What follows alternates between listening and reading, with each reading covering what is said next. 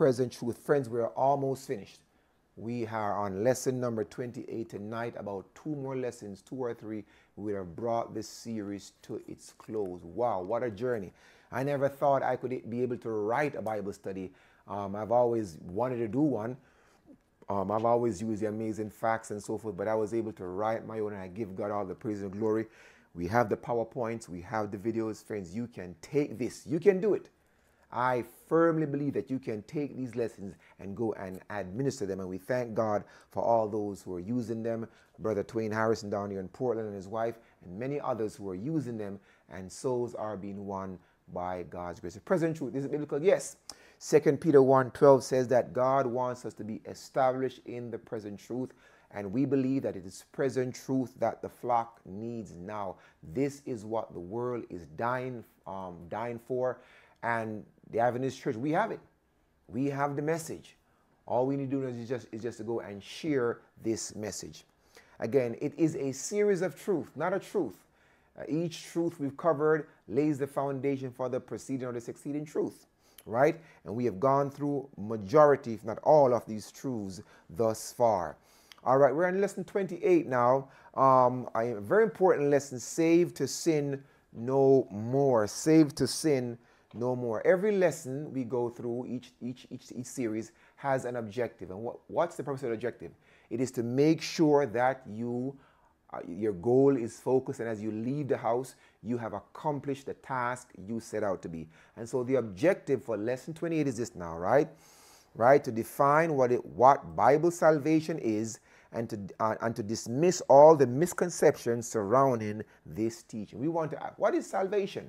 And we want to clarify all the misconceptions surrounding Bible salvation. Now, your handout says, now there are many different ideas about how a person is to be saved. What does the Bible teach on this topic? The Bible is clear. We have only 2 choices regarding our sins.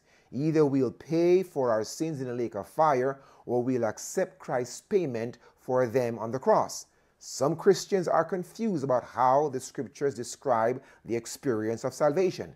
To better understand how God brings about our salvation, friends, we need to go to the Bible. That's where we want to go. Now, again, you won't be able to cover this lesson in its entirety tonight, right? You won't be able to cover it because, again, there's a lot, but again, you're not on a time schedule. If you have to take 2 or 3 sessions, then go ahead. If you only get through 1 question, then no problem. Remember we said, friends, the nutrients, the nourishment one derives from his food is not so much based on the hasty consumption, but on its thorough digestion.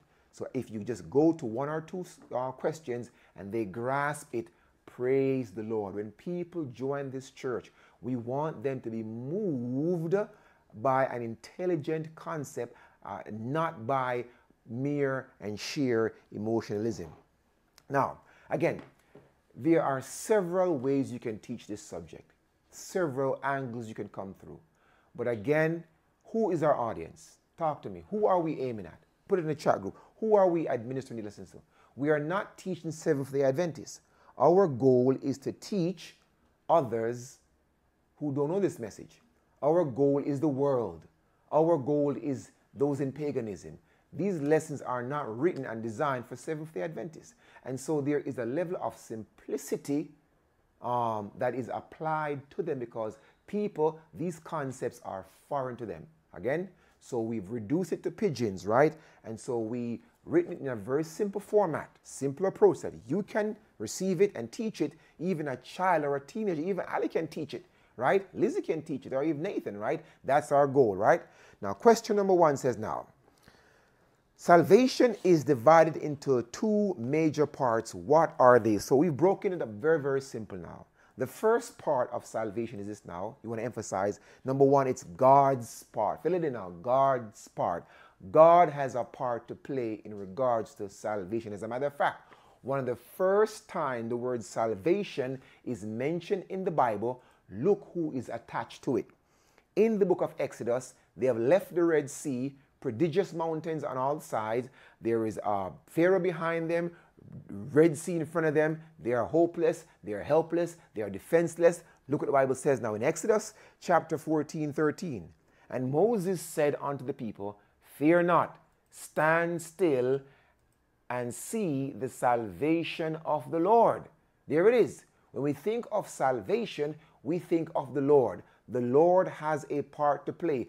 God has a part to play. The Godhead has a part to play. Man has a part to play. And guess what now? Number two now. Guess what now? Man's part. Man's part. So there is God's part and there is man's part, right? And what is man's part? Oftentimes, again, when you see the salvation mentioned in the Bible, you oftentimes see man is required to do something.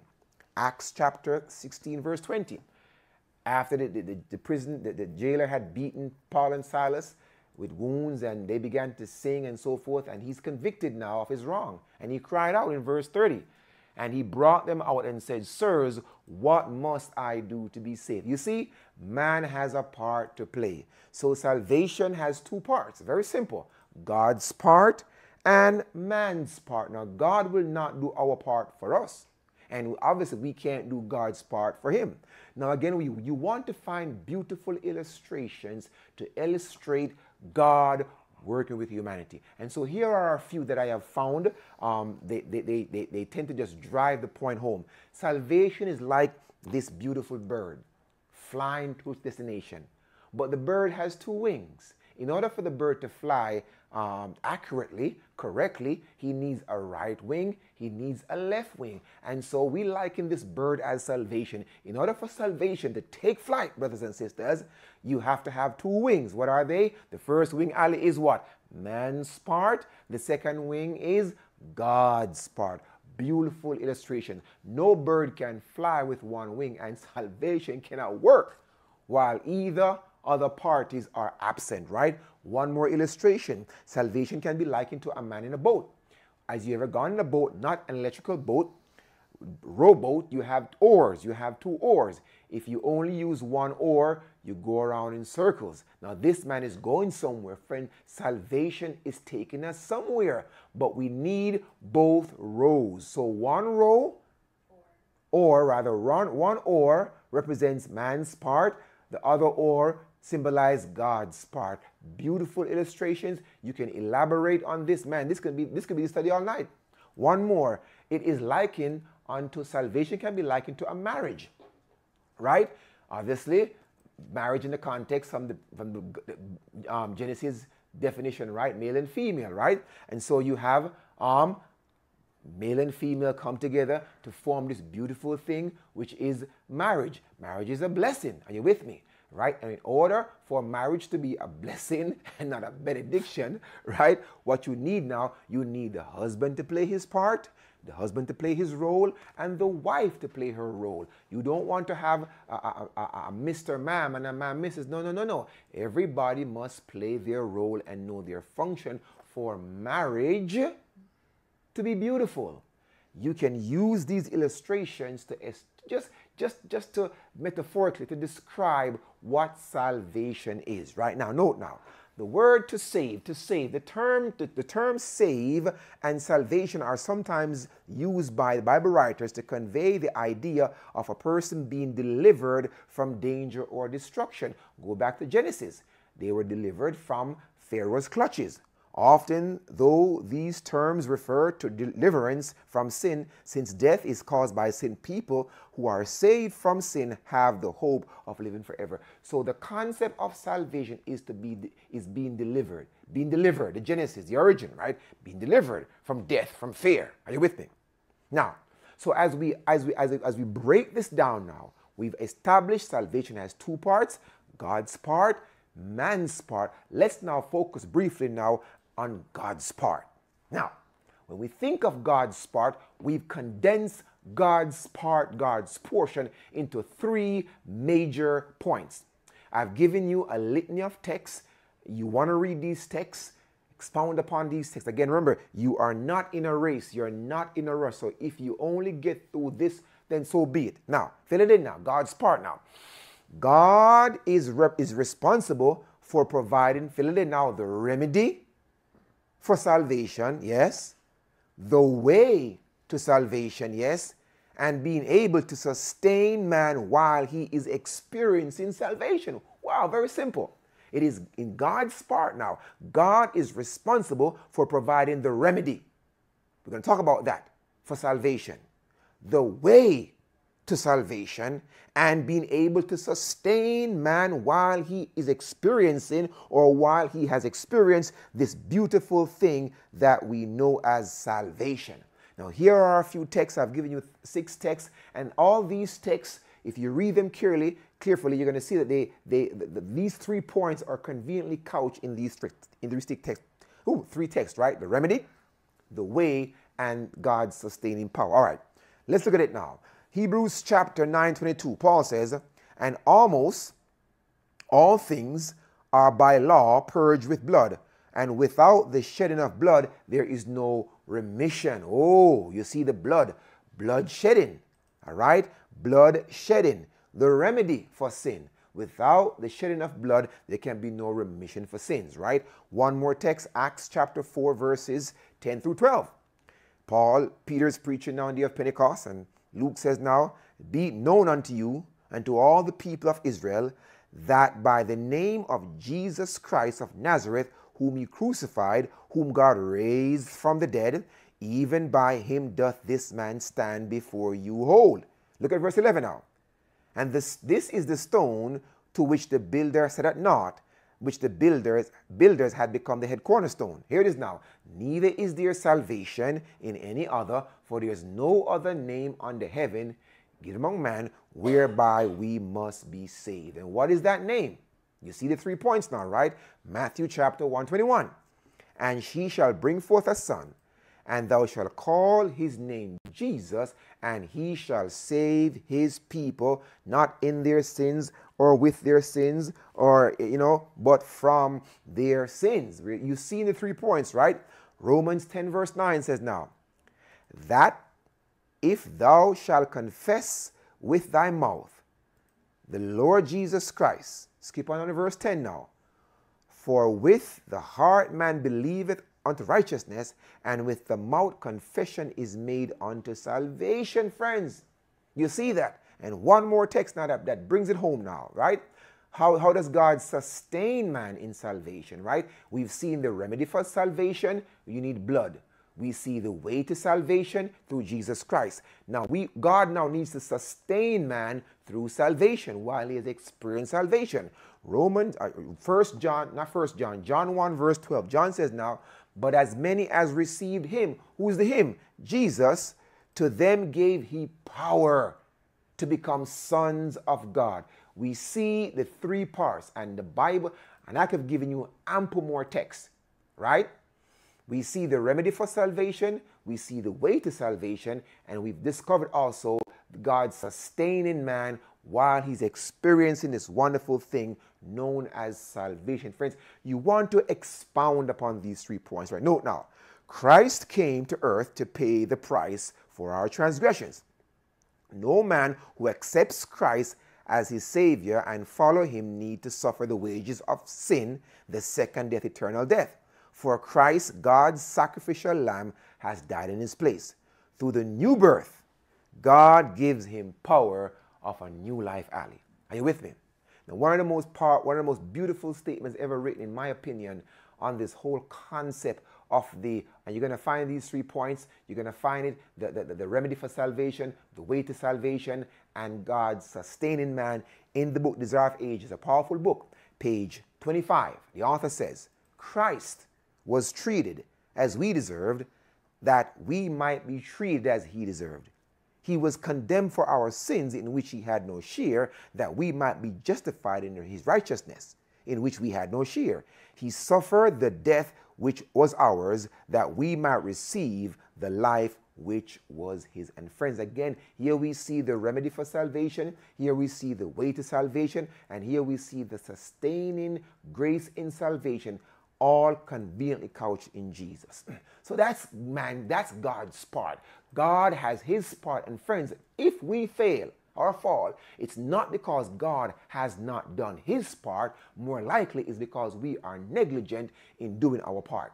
So as you focus now on God's part, let's now transition on man's part. Man has a part to play. Man has a role to play in this whole thing called salvation. Now, man is responsible for the following things. If man is about to experience salvation, number one, there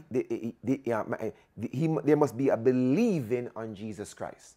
Believing, and this belief is not just a casual belief. This belief has within it the germ of action. Let me say it again. This belief has within it the germ of action. If you believe a hurricane is coming, there are certain things you would do to prepare. So again, elaborate on this. Acts 16:30 says now, and they said, believe on the Lord Jesus Christ, and thou shalt be saved, and all thy house. Man has to believe on Jesus Christ. That's the first step. Believe he's the Son of God. Believe he died for you. Believe, you have to believe on his name. That's the first step in man experiencing salvation. Man is also responsible now for a second thing now, confessing every known sin to Christ. Not to the priest or not to some pastor. You confess your sins to Christ in this order. Very, very simple. Right? 1 John 1:9 says now, if we confess our sins, Ali, he is what? Faithful and just to forgive us of our sins and to cleanse us from all unrighteousness. Friends, there has to be confessing. And as soon as we do the confessing, God does the forgiving. God will never cleanse a man who has not confessed his sins. And we are told, go to your rest at night with every sins confessed. So when the voice comes, even though you are awake or even though waking or sleeping, you may go forth with your lamps trimmed and burning, right? Second thing man's part is involved in the whole thing of salvation. He must believe on Jesus Christ. He must confess every sin to Christ now. Number two, now, there must be a repenting of every sin. Now, why do we use the word confess and the word repent? Now, when you confess, you speak. So why do we speak, right, if God knows everything? The speaking is not so much for God, it's more for you. You see, you need to understand and recognize that you did something wrong. So when you're vocalizing it, you're saying, God, I recognize I did this. Confessing is more for you than for God because God knows everything. So as you confess, right, you confess. And when you confess, you want to be very, very, very, very descriptive to God. Don't try to beat around the bush or to be very, very flowery. Be direct. Lord, I did it. This is why I did it. I'm not going to justify my action. And I'm going to be honest. If you don't help me, I'll do it again. Be honest. Be real. What is repenting now? Because if we confess, why do we have to repent? Now, repentance is what we call godly sorrow for sin. It's where we feel sorry not so much for the consequence, but for the sin itself.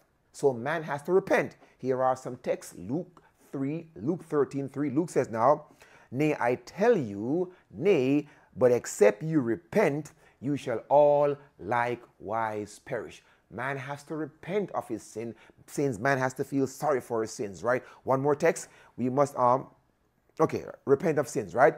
Now, also now, once we repent of sins now, man must be willing to forsake every sin. It's one thing to confess a sin and to cling to a sin, or to repent of a sin and still cling to it. Friends, we're going to have to be willing to forsake. And this is where salvation for many comes to a screeching halt. This is why many don't escalate up Jacob's ladder.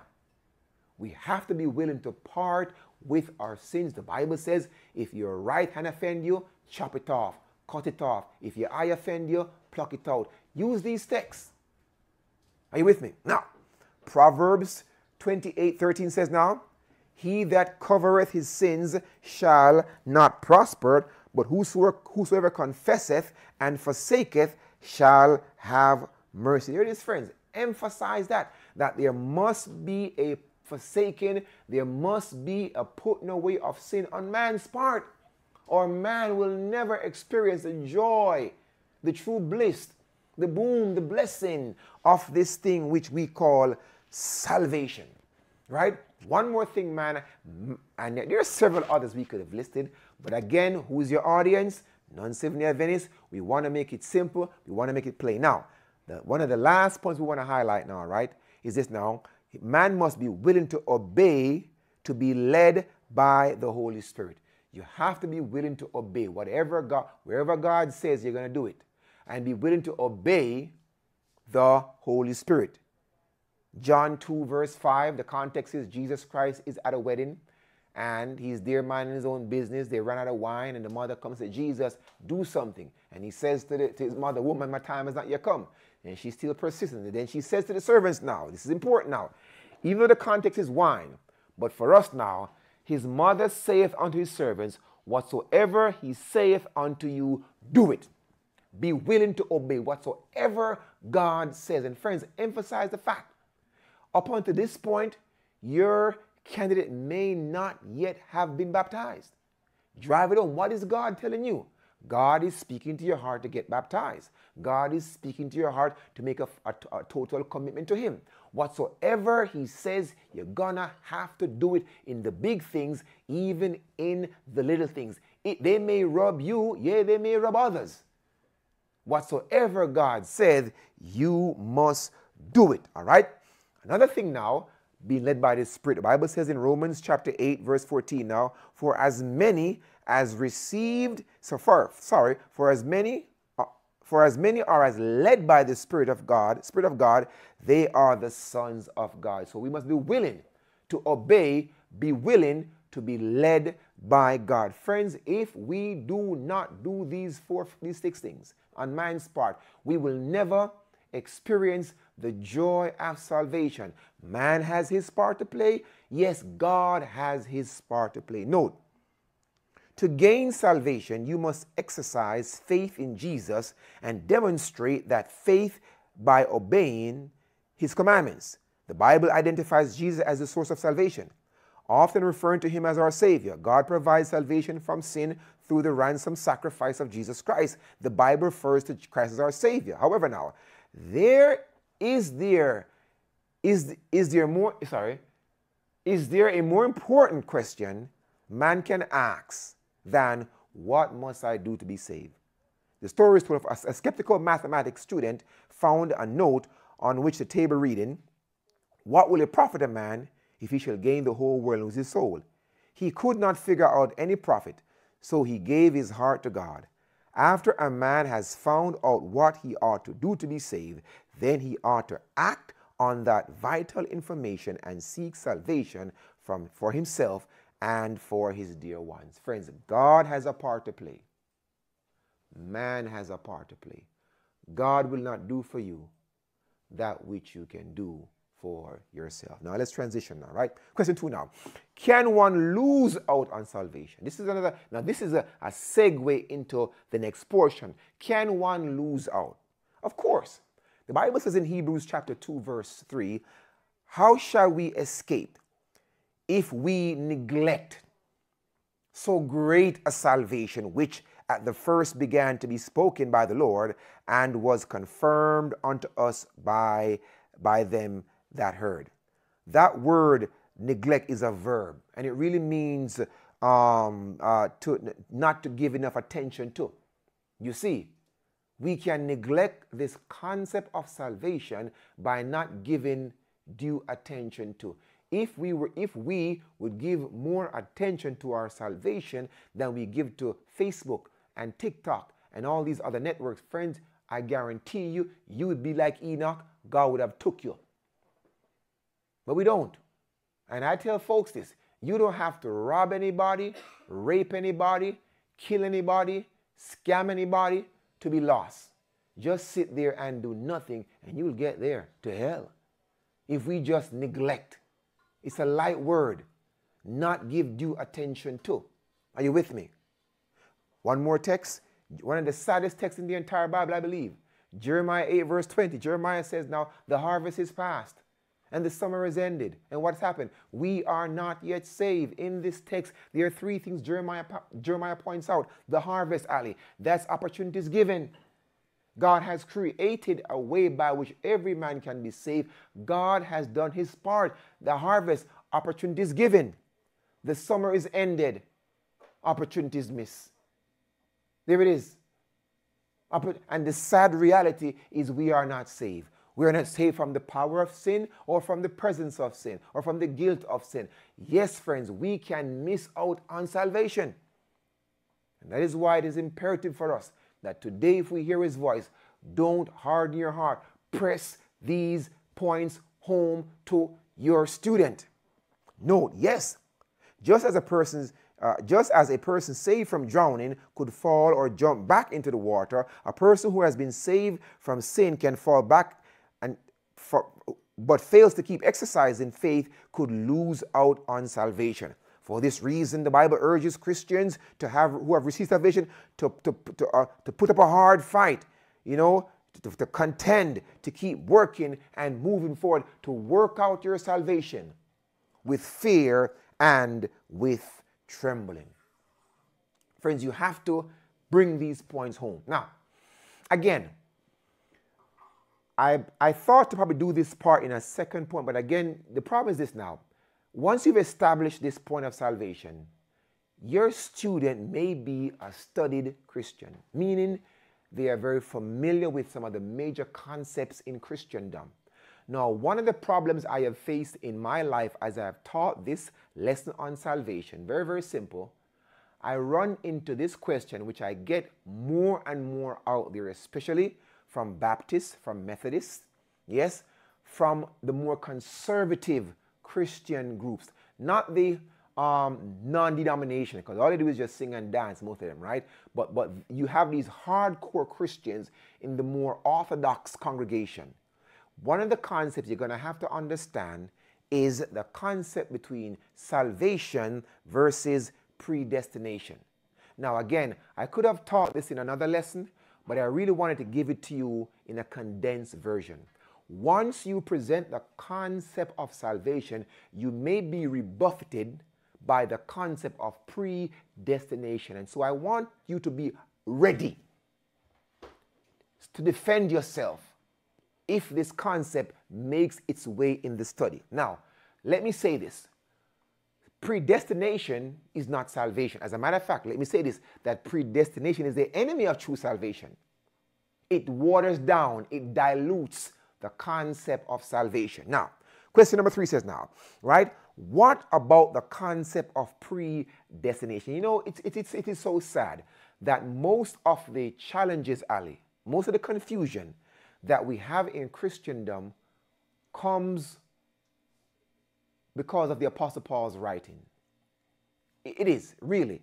Most of the counteraction that we encounter as we teach the Bible studies usually come from people who don't understand the Apostle Paul's writing. Peter said, we know the text, the Apostle Paul wrote many hard things, technical things, which are hard to understand, and those which are unlearned, unlettered, they take these things and they wrest it to their own destruction and even their own damnation, right? Now, Romans chapter 8, verse 29 and 30. And I must be honest, because honesty is not just the best policy, it's the only policy. I'm not going to lie to you. I don't have a clue what the Apostle Paul is saying. I think I do, but I kind of stay away from the Apostle Paul because he's so technical. I'm going to admit to you, I really have not gotten the fullness from Romans 8, 29 and 30. But this I do know. I do know that this is not supporting predestination. I may not know what it means, but I know for a surety this text is not supporting what they think they're saying. So this is a text that they use now to support predestination. Now, bear in mind these are sincere people, and you want to treat their objections kindly, respectfully. Right now, Romans 8, Ali now, right? Paul says now, for whom he did foreknew, he also did predestinate to be conformed in the image of his Son, that he might be the firstborn rather among many brethren. Verse 30 says now, moreover, whom he did predestinate, them he also called, and whom he called, them he also justified, and whom he justified, them he will also glorify. Now, friends, just from a surface, you will think, what, Ali, one of this text? What do you think of this text? That God has what? Called people to be saved. Yes, but what else? What else, Lizzie? What else, Nats?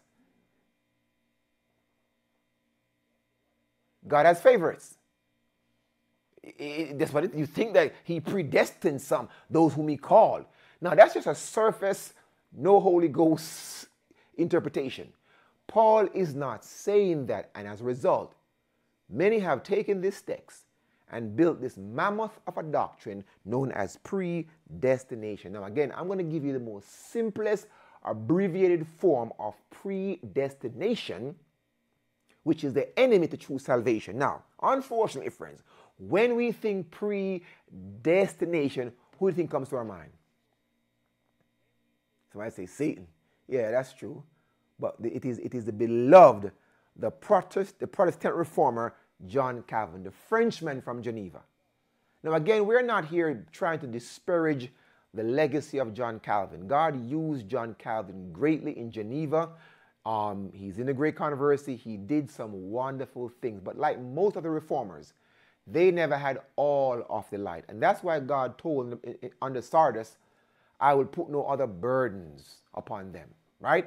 John Calvin, Ali, is the one who formed the doctrine of predestination. You ought to know that, right? It's John Calvin. Now, note now, the roots of this teaching, predestination, goes back to the giant of the Protestant Reformation, John Calvin. This man of deep faith was a sincere Bible student, a brilliant scholar. But like all people, including Martin Luther and John Wesley, his theology was not perfect, right? It's been said that great men often hold great heresies, which is true. I believe this was true of Calvin, who attempted to systematize the concept of salvation, which formed the basis of Calvinism. So when you think predestination, you think John Calvin, and you think Calvinism. I mean, Calvinism and predestination is a hallmark of Calvinism. Almost every Calvinist we believe in predestination.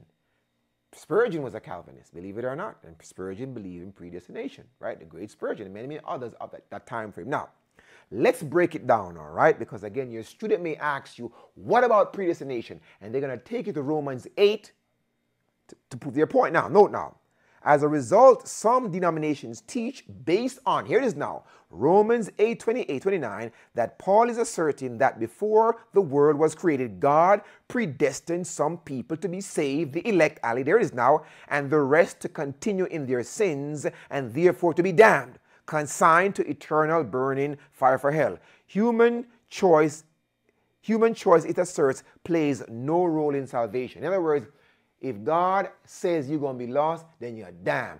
Nothing you can do about it. Predestined. And for some people, he has predestined them for heaven. So it doesn't matter what they do, they're going to be saved. And there's some, doesn't matter what they do, they're going to be lost. That is diabolical. And I'm going to show you now, when we think of predestination now, there are 5 key points to it. You got to get this, saints. You got to know this. Because if you teach salvation, you will encounter the counteraction, which is predestination. Are you with me, friends? Right? It shows favoritism, right? Exactly. Right?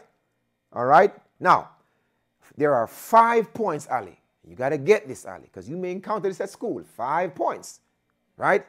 That John Calvin asserts now. Number 1, the first one is total depravity. That's a big word. No, total depravity, total depraved. That is, all people are born with a propensity to sin, sinners. The idea, now this idea is taught in Scripture. So the first part of predestination is correct. Total depravity. That man is depraved. It means there's nothing good in man. There are some who teach, oh, man has a bad brain but a good heart. Nothing about man is good. Everything. Here are the texts that supports total depravity. Now again, I do agree with this. Here it is now, right? Here are some texts now. The wicked, Psalms chapter 58 verse 3 says now, the wicked are estranged from the womb. They go astray as soon as they are born. Friends, man don't go bad. We are born bad. Man don't have an expiration date. Will expire at age 12. Total depravity, right? One more text. Job 14 verse 4 says now, who can bring a clean thing out of an unclean? Who? That's mankind. That's humanity. Man is unclean. They can make themselves clean. That's the doctrine. Those texts support total depravity. Now this one drives it home. Isaiah chapter 1 verses 5 and 6. Isaiah says, why? Why should he be stricken anymore? He will revolt more and more. Here it is now. The whole head is sick, the whole heart faint. From the sole of the foot even to the head, there is no soundness in it, but wounds and bruises and putrefying sores. That is man. Man has a depraved heart. He has a depraved will, a depraved mind, depraved feeling. From the top of his head to his big toe, man is utterly and totally depraved. I believe in that. I believe in that concept. Total depravity. Even the newborn baby is depraved. Jeremiah 23 verse 13-23. Can the Ethiopian change his skin? Michael Jackson tried it, but it didn't work. More and more guys are bleaching, but you know what? If they die, it's going to say they die black, right? The leopard is spots. Then may he do good who is accustomed to do evil. You can't. Even the good we do is tainted with selfishness, wickedness. You see, and we do good that evil may come sometimes, right? We do evil that good may come. So we are depraved. These texts support the doctrine of total depravity. Now again, the Bible supports that part. But this is where now I disagree with predestination. Number 2 now, right? Unconditional election.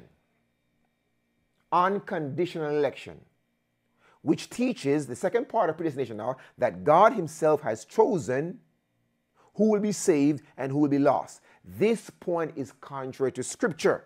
Now, God knows all things. The Lord doesn't arbitrarily choose who he will to be saved or lost. Here are some texts that dismantled unconditional election. Right? 1 Timothy 2:4. For this is the good and acceptable in the sight of God, our Savior. For God will have all man, you see it, unconditional, right? Unconditional, all men, unconditional election teaches that God has appointed some men to be saved. But Paul says God wants all man to be saved. You see that? One more text that dismantles, right, unconditional election now is this now, Revelation 22:17. And the Spirit and the bride say, come.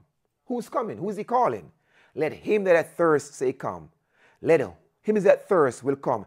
And whosoever will. He didn't say those whom God have unconditionally elected. Whosoever will, let them come. Powerful text to dismantle the second point of predestination, right? One more text, we love it now, John 3:16. For God so loved the world that he gave his only begotten Son, that whosoever mean whosoever, drunkard, murderer, gay, straight, bi, tri, trans, LMNOP, whatever you are, whosoever, rich man, poor man, black man, white, and whosoever, whether you're documented, undocumented, whosoever, Trump, whosoever, I'm saying, Kamala Harris, whosoever. These texts dismantle the concept of unconditional election, right? And we do not believe in that, right? Now, the third thing now, the third part of predestination is this now, right? Limited atonement. When we say limited, it means we don't have a lot. Atonement means to pay for one's sins. It teaches that Jesus died to redeem only those who were pre-chosen, the elect, not everyone. This point again is contrary to Scriptures, friends. You see what damage this does to salvation? He said God has favorites, right? Limited atonement. What? Meaning when Christ died on Calvary, his blood couldn't cleanse everybody, only a select few, which is totally wrong, right? Here are some texts now. 2 Corinthians 5:14, Paul says now, for the love of Christ constraineth us, because we thus judge, that if one die for all, then we're all dead. Then he says now, that he died for all. This dismantles the concept of unlimited atonement. Christ died for all. Christ died for everybody. Again, these are some of the hallmarks of what we call predestination. Try to simplify it to you, right? Now, the fourth part of it now is this now, right? And one more text we can use. Revelation 3:20 says now, behold, I stand at the door and knock. If any man, this dismantles the concept of unlimited atonement, right?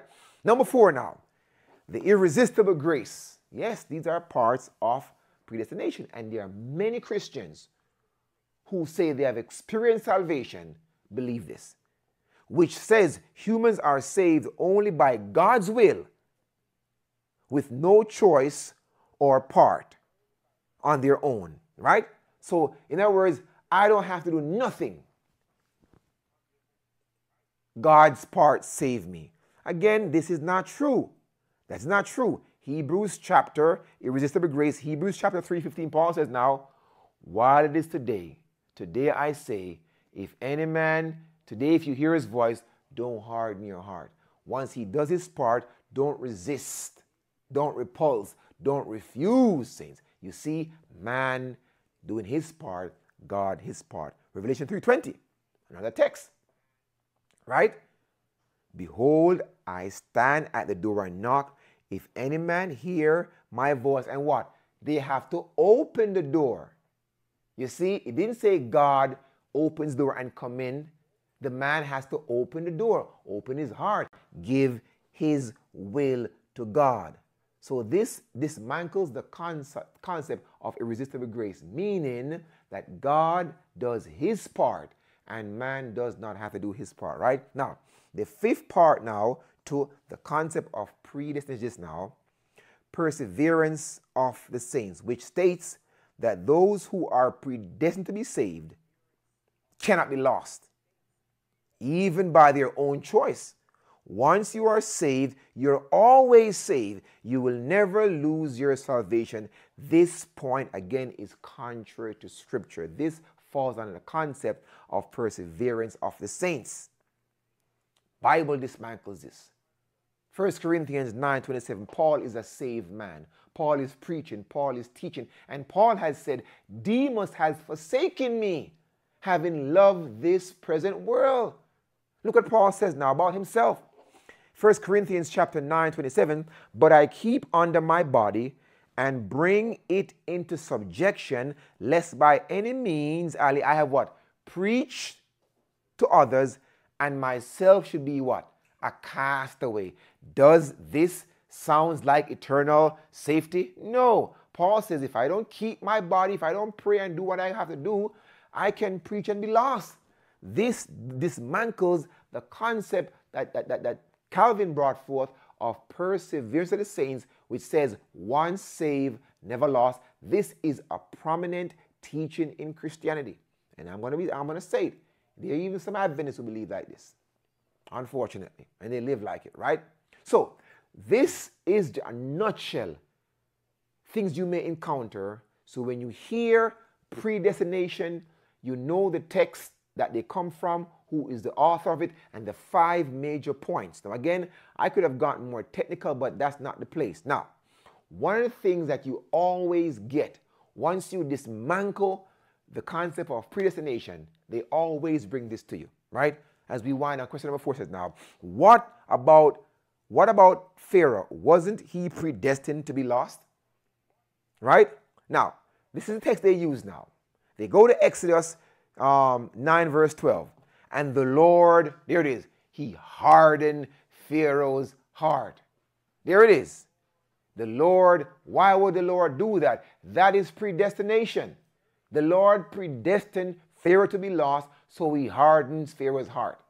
Now again, After you've covered everything else, there has to be some correct explanation. No, note now, right? Note. Did God make Pharaoh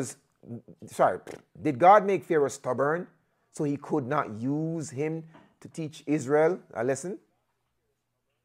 Did Pharaoh have a choice whatsoever in whether or not his own heart could be hardened? Keep in mind, there are several other verses that indicates Pharaoh hardened his own heart. They never read these other verses. They only read Exodus chapter 9, verse 12. So did God make him stubborn? No. Did God purposely harden his heart? It sounds like predestination. But look at these texts now. Exodus chapter 12, verse 15.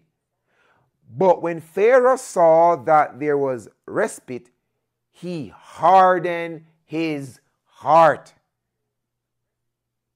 Pharaoh hardened his heart. He hardened his own heart. What does that mean? One more text. And you find this all through the Bible. The narrative. Exodus 8:32. And Pharaoh hardened his heart. At this time, neither would he let the people go. God is appealing to Pharaoh. You see, God is doing his part through his servant. Pharaoh is refusing the signs, refusing the admonition. And each time he refuses God's instructions, he becomes more self-bent in his own, confined in his own stubbornness. One more. Exodus 9:34. When Pharaoh saw that the rain and the hail and the thunders were ceased, he sinned yet more, and he hardened his heart. He hardened his own heart. And as a result, now God just left Pharaoh alone and gave him up to himself. Note as we wind down, note then. How did Pharaoh's heart become hardened, Ali? I believe God sent circumstances to Pharaoh in order to soften his heart. But the repeated warning given by Moses were ignored by the Egyptian leader. Every time another manifestation of God's power came upon the land, Pharaoh refused to listen, and his heart by his own choice became more and more what? Hardened. If he had but submitted to God's messages, his heart would have become soft, pliable, teachable. Think of the warm sun that shines on the earth.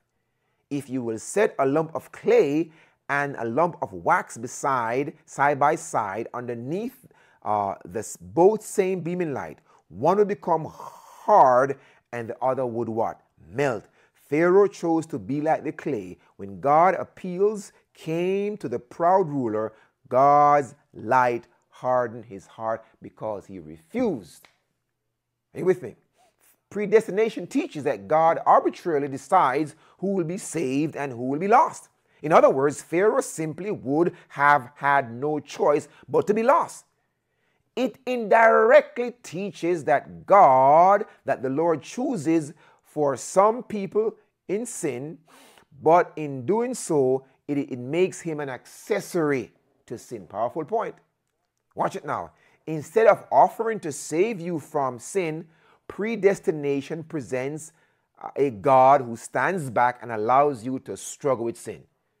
This is a dangerous belief because it distorts the compassionate character of God who poured out all of heaven to save us.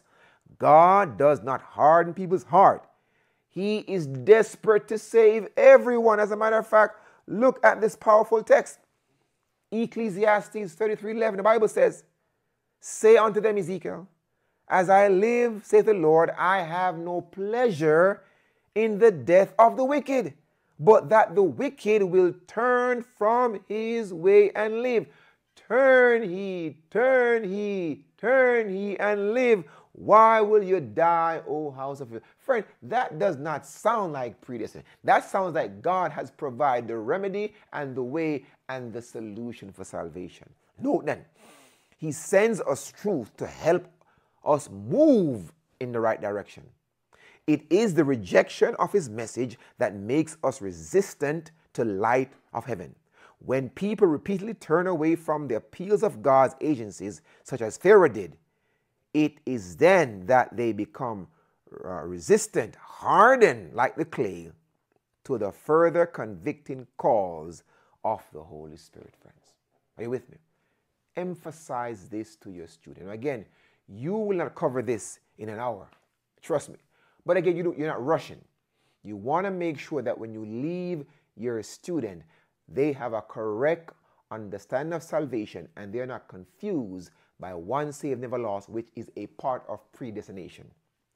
Spurgeon says, the more the sun which melts, the same sun which melts wax hardens the clay, and the same gospel which melts some persons to repentance harden others in their sins. A powerful statement. And it came from a man who believed in predestination. Wow. But my point is, friends, that is the gist of predestination, right? As a church, we don't believe it. And let me say this. The Bible does not support predestination. Now again, whatever Romans chapter 8, 29 says, and I may not have gotten the fullness of it, this I do know, that text is not supporting the concept of predestination. Now again, the reason why we included this little bit in the lesson, because again, you'll find people out there who they are Calvinist, and one of the hallmarks of the Calvinist teaching is the whole concept of predestination. Again, as we close, is predestination and salvation the same thing? By no means, friends. I believe one was invented by the devil and one was invented by God, and they are at war. One brings clarification, the other brings distortion, and the other brings confusion. Now, once you're finished, again, as we've discussed in every lesson, you want to hold your student to the appeal. Very simple. Do you understand what was taught tonight? Yes, and if they do, you have them check their appeal cards. And if they do not, okay, Tom, what portion of the lesson did you not understand? Again, friends, you're not rushing. This is not a rush.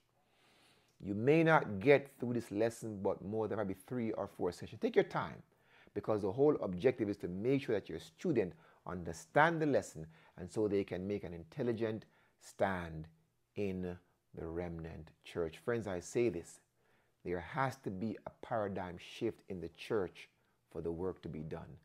The same way the work started is the same way the work will finish, house to house. And the quicker we as a people get this concept and start now to implement in ways where we can seek to mobilize our congregants to go out and give Bible studies, is the sooner and nearer the work will be finished. It will not be finished by somebody sitting behind a camera and these hot lights, right? You know, reading, and you just sitting home. Some of you guys are in your bed, in your pajamas. Some of you guys are eating. Some of you guys are multitasking. That's not how the work will finish. All of us will have to get involved, young and old. Every member of the church should be taught how to give Bible readings, how to give Bible studies. So friends, I want to encourage you as we bring this series to a close. Invest in your binders. Get the PowerPoints. We are a little bit delinquent in mailing them out because we're backed up, but I promise we will get them out by the grace of God this week. So all those who have requested them will get them, and you can use them, friends. I encourage you, use this lesson. Now, this is not the end and all and be all. If you're using something else, praise God. This is just an alternative. Now, the difference between this and other lessons is that, number one, you have your binder, you have your master guide, you have your student guide, you have the PowerPoints, mercy, and you also have the videos. You can go back and get the concepts behind these doctrines, and so you can go and teach it to others. All right, Brother Clay says the concept of total depravity as taught by Augustine and Calvin had to do with original sin. Original sin is the loss of the image of God. Exactly, it was a doctrine that came from Augustine, right? All right. All right, Billy says it shows favoritism. It does, because if God predestined some, then he definitely has favoritism. He has grandkids, and God doesn't have grandkids. Again, John 3:16, whosoever. Excellent point. And there are many other texts that we could use to support the concept, but I think I've given you enough. All right, Saints, I want to thank you again. You know, we started late, so we had to just kind of move through as quick as possible. We thank you for logging on, all those who came on online and all those who will view this at a later date.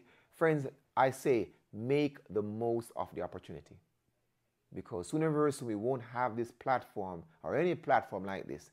And so while we have liberty, while the angels are holding back the four winds, may God help us to strengthen. The Bible says iron sharpeneth iron. May God help us to sharpen each other in the truth for these last days. Let us pray. Father in heaven, we thank you, O God, again, just for the clarity of your word and for the simplicity of salvation. We're so thankful, dear God, that we who have experienced salvation, we want others to experience it also. We thank you that God has done his part by providing the remedy and the way and the sustaining power in salvation. Help us, O God, to do our part, to look to Jesus, to confess our sins, to repent of our sins, O God, and also, Lord, to forsake our sins and to be willing to be led by Jesus. And whatsoever he bids us, may we do it. Give us all a good night's rest, we pray, as we enter a new week. We plan to encounter new challenges, new obstacles, new trials, new tests, new temptation. So we need new grace. We need new mercies. May you watch over us all and bring us here back at the appointed time. These mercies we ask in Jesus' name. And we say amen, amen.